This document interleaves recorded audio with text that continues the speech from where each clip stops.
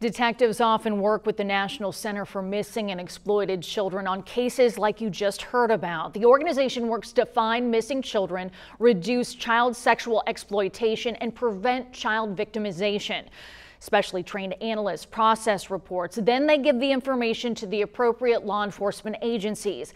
If you have concerns about crimes against children, you can contact the center 24 hours a day, online and by telephone. We have that information available for you over on our website at WTHI-TV.com.